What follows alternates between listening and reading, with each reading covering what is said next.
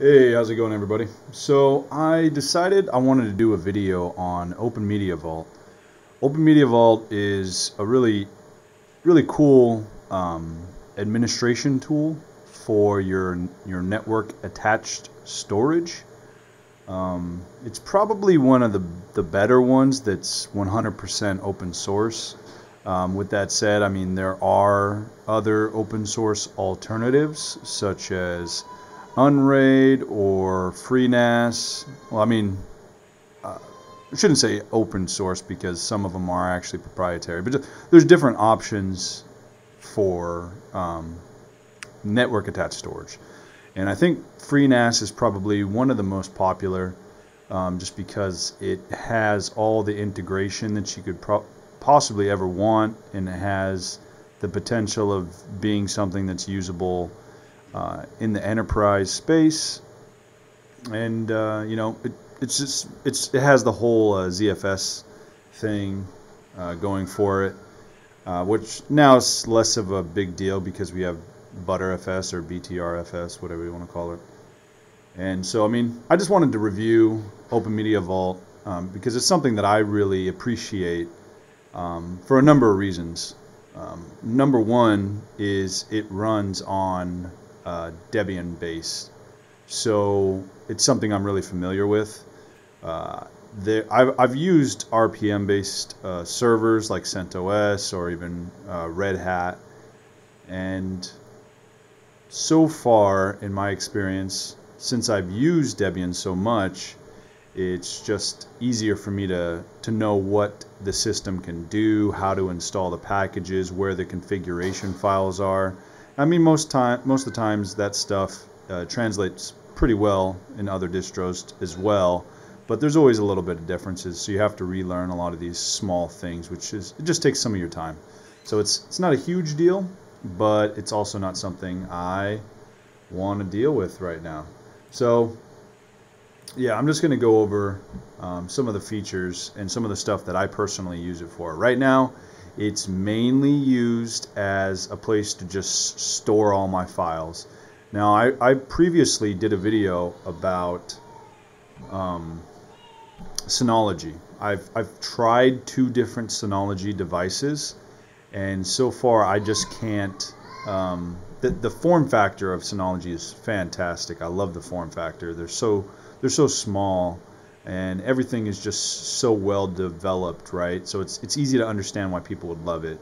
But since it doesn't have the base Debian or that the distribution that I'm the most comfortable with, it does add a little bit more complexity. I have to go and look up how to do certain things that I normally would just maybe apt install something, or just change a configuration file in Apache or Nginx or something like that to get it to do what I want it to do.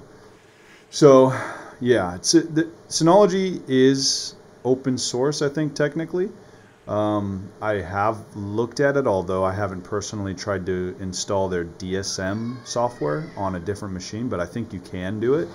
So I mean, that's props to them, and it is kind of like a Linux success story, so to speak.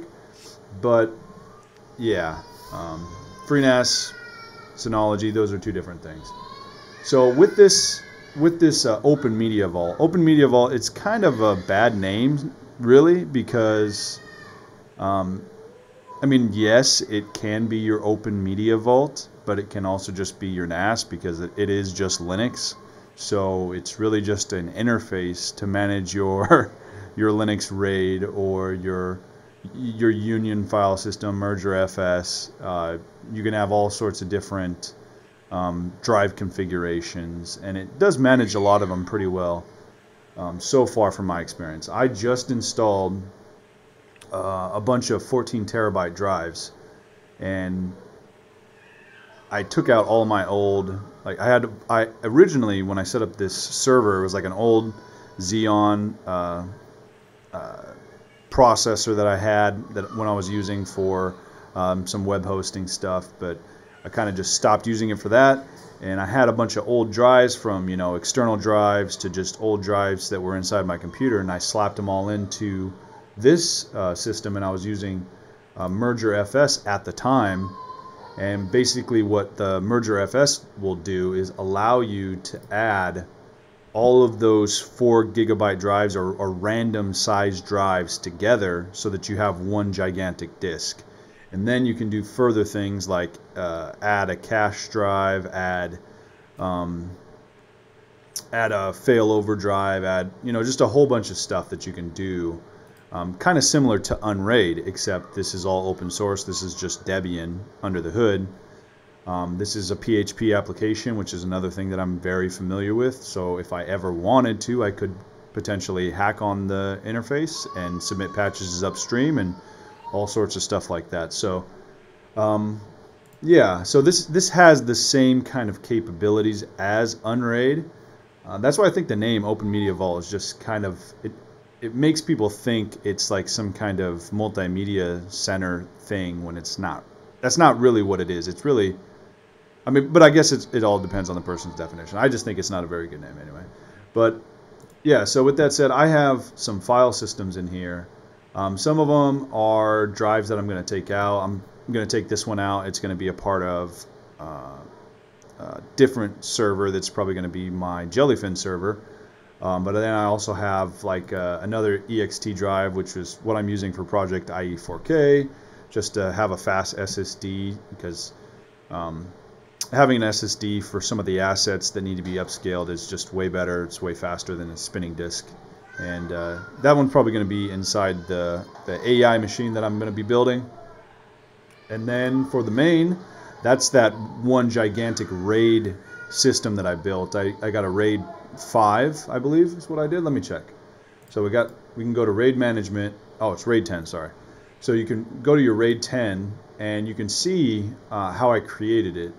It's very intuitive and simple, but basically you select the RAID that you want. It does offer the ways for you to select your disks. You can name it whatever you want. And I think even when I brought it over from Synology, from when I was doing my testing, because I had these same drives in Synology, it recognized the Synology RAID right off the bat. So if you did set something up in some other system, it is transferable. And that's one of the reasons why I kind of liked the MergerFS stuff as well, because if a drive fails, you still have all the other stuff on the other drives. It's just basically pooling them all together, so you don't have to know which drive your information is stored on. It's just one gigantic drive basically, but then it's not RAID. So with the RAID 10, you get some added benefits. That's why I went with this one. Read-write speeds are a little bit better. You do lose a lot of capacity though, so that is something to consider. But let's just go over the software real fast. So they have general settings. I've installed one of the plugin systems. So this is something you actually have to install yourself. It's this OMV Extras. You can install different repos. You can run Docker directly from OpenMediaVault. You can do it, different ways. There's different ways to do it. A lot of people, they'll use Portainer, which is like a Docker management interface. Although, I mean, I guess you could just, you could use a bunch of different stuff. You could, if you know how to hack on Docker Compose files, you could use that and just run it directly from the terminal. Set up rules for auto restart or whatever, and you'd be perfectly fine. You don't have to have Portainer installed or something like that. But it's, if you wanted to, they do allow you to install a lot of this stuff pretty easily. I mean, Portainer has its own button right here at the top. It has Yacht. I mean, I haven't even messed with Yacht. I don't even know what that is yet, honestly. But yeah, it has all the normal things that you'd want to be able to modify on your Linux system. So power management, monitoring, certificates, if you need to install some SSL certificates, if this is going to be something that is exposed on the internet and you want the traffic to be encrypted via HTTPS and you don't want your browser to give the user a warning, you could use something like encrypt. Let's Encrypt, because they have those free SSL certificates.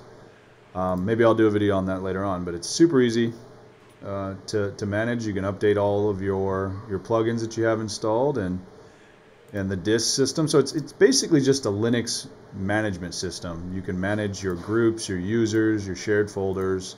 You can have a downloader. You can enable fail to ban. You can, set up your FTP. I have FTP disabled because there's no reason for me to use it. Most of my systems are all Linux based, so I can just, SFTP into whatever system I want. You have OpenVPN you can set up with this setup. You can have SnapRaid, which I previously was using SnapRaid, so that's kind of cool. The dashboard is something you can kind of configure. You can add other elements. I pretty much already have all the elements on here, so there's nothing that you're not able to see, but you can look at all your services, see what's running, what's not running, your network interfaces, your file systems, how are they doing, all that basic stuff. It's really just simple and straight to the point. And if you were comparing this to, say, Synology, for example, unless you had some kind of business application, even then, even if you had a business application, this is just Debian, and it's going to do everything you want. The only thing that may be something that you'll be missing is some of those applications that Synology offers. Now, in my comparison, Synology does have a lot of different stuff. Like, you'd have to install Nextcloud, you'd have to install SyncThing or some other things to have it be comparable to the complete offering of Synology.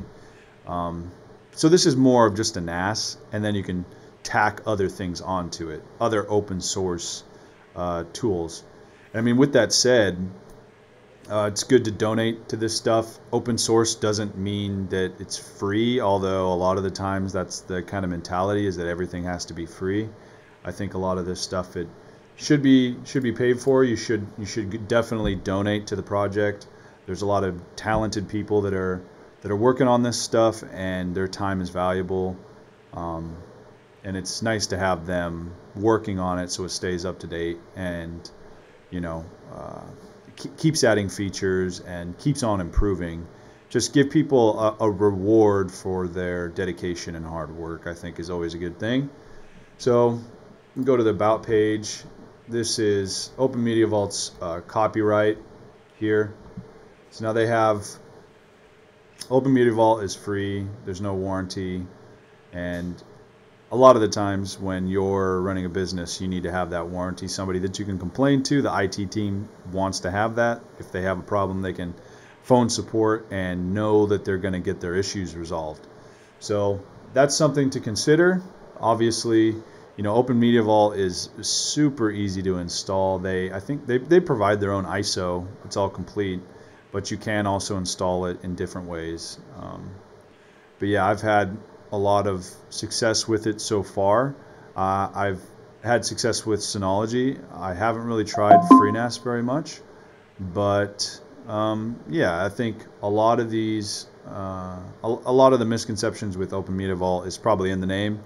It's not just a very poor man's solution to their NAS.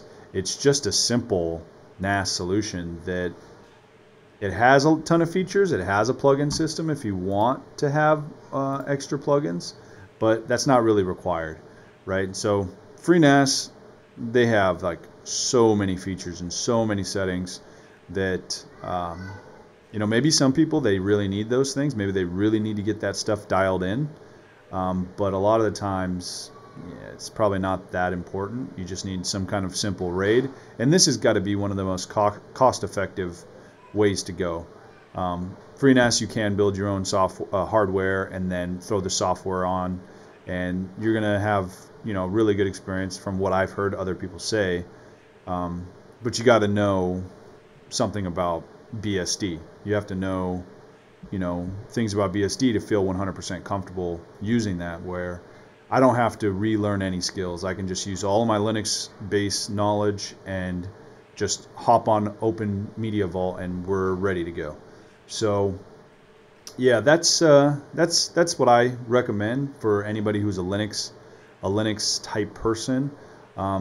If you don't want to spend a bunch of time relearning new skills for no reason, this is a great solution for your NAS, and it's not locked down at all. You can SSH directly into your system. It's your system. Each supports a bunch of different configurations. I bought a SATA PCIe card, and I threw it in the system. It added 6 additional ports for SATA, and I still have a bunch of extra expansion that I can do on this very, very cheap hardware that cost me, at the time it was pretty cheap. Now to buy this setup that I have is probably $200-300, not including the hard drives, which are, if you include, depending on which hard drives you get, that's going to be, 500, 1,000, 2,000, just depends. So yeah, this is a great way to go, and I just wanted to show this off because I think it's pretty cool. So I'll talk to you guys later.